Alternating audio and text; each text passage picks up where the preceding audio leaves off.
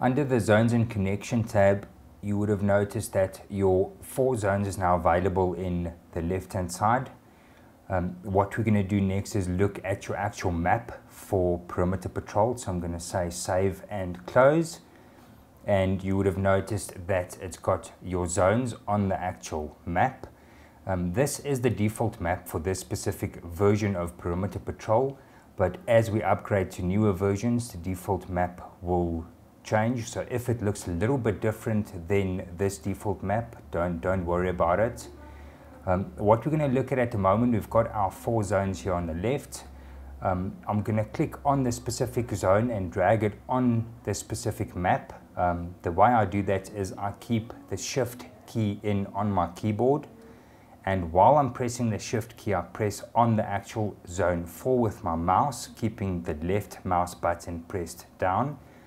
And I'm going to move zone 4 to the bottom of this specific map, and then let go of the mouse button and the shift button. We're going to do it again with zone 3, so that is pressing shift and holding shift button in, pressing with the left mouse button on zone 3 and keeping the mouse button in, and moving the zone on the map to the specific location where you would want to place it. We're going to move zone 2 with exactly the same way, and then move zone 1 to my left. At this point, I'm going to go more into the actual mapping, as I want to just show you guys an example of the different type of maps that one can pull into JVA Perimeter Patrol. The next map I would like to show you guys is actually a Google map. So I've gone to Setup and I've gone to Configuration. I'm back into my System Configuration tab. And on the top here, I'm going to move along to another tab that says Mapping. Underneath Mapping, it's showing my default map location at the moment, which is called Default Map, which is the background picture we're currently using. I'm going to select Browse and I'm going to click on actual Google Map, which I've marked JP for Jetpark. It says, are you sure this may affect the zone positions on the map and cannot be undone? I'm going to click yes and save and close. It has now changed my default map, and as you can see also the location of my actual zones. One could just keep shift in and move those zones to wherever it needs to be to get them in the right configuration. For this specific purpose, I'm actually going to change to another map, which is illustration. So I'm going to go back to Setup, back to System Configuration, click on Mapping again, click on Browse to select a different map, select my last map, illustration,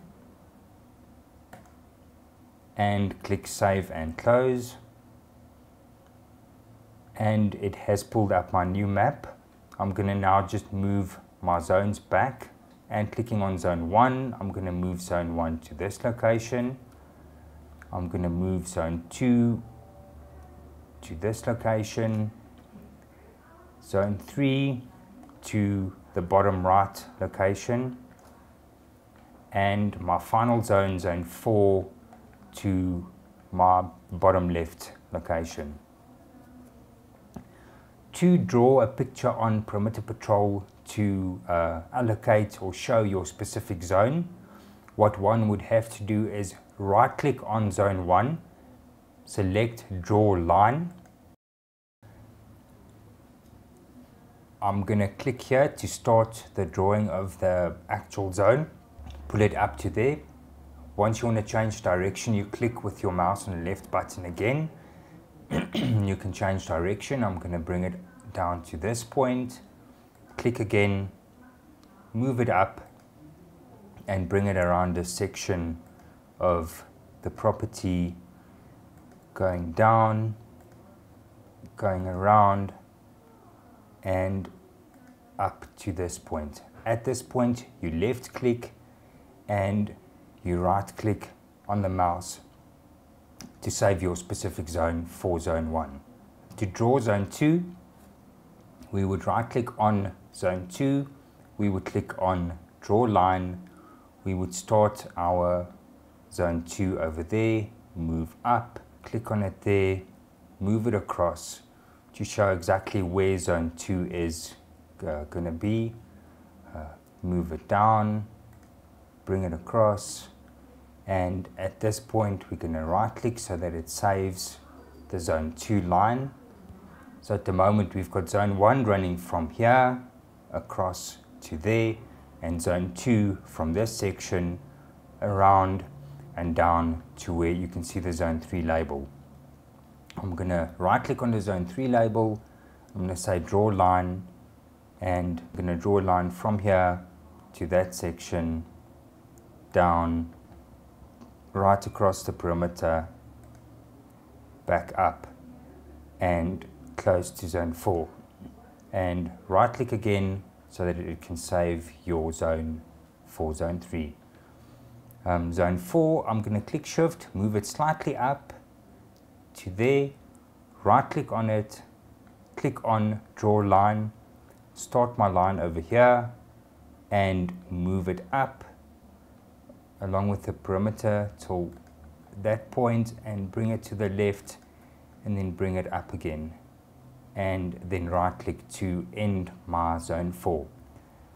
I've picked up that we did make a mistake on zone 3 and we'd like to correct zone 3's line, so I'm going to click on zone 3, right click and click on delete line.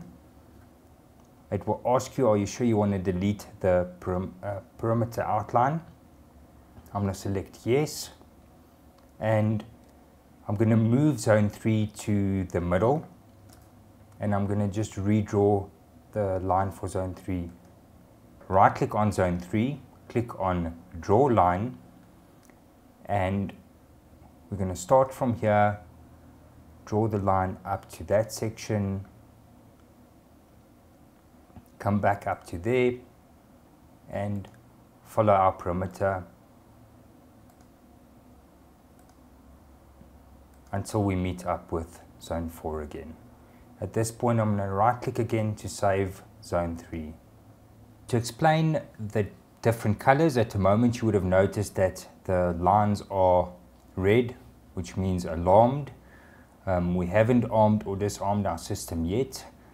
Your lines, the colors for the actual lines is as follows. You've got your green for disarmed, your yellow for armed, you've got a darker yellow for activated, which you could use for a different option if you're bringing third-party software, not software but actual devices into Perimeter Patrol.